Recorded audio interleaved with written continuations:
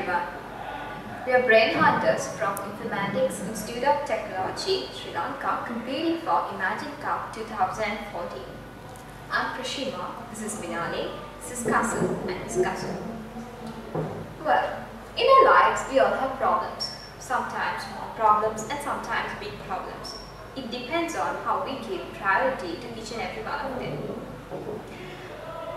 For an example, I have this question always.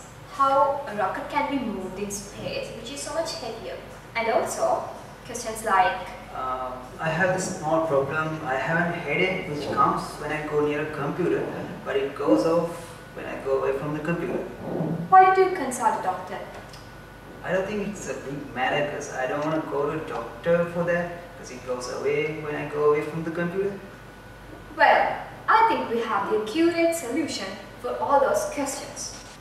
So we have basically come up with an idea of a mobile app called Just Curious, and there's a web interface too.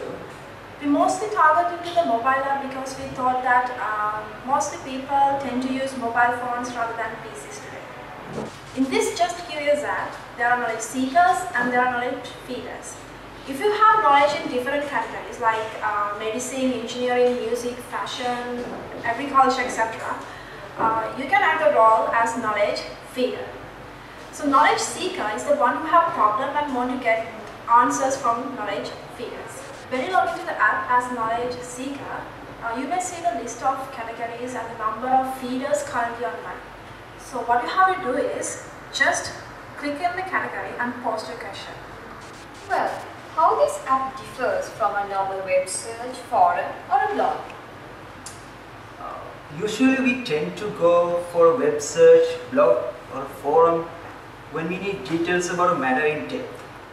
Here in our app, we have specific categories and there are feeders feeding their knowledge on those specific categories. When you ask a question, your question will be answered from a specialist on that category. That's how simply differs from a web search. Seekers can have different problems in different categories, but how can these answers provided by feeders be reliable? There is a rating system where the feeders will be rated by the seekers after a successful response.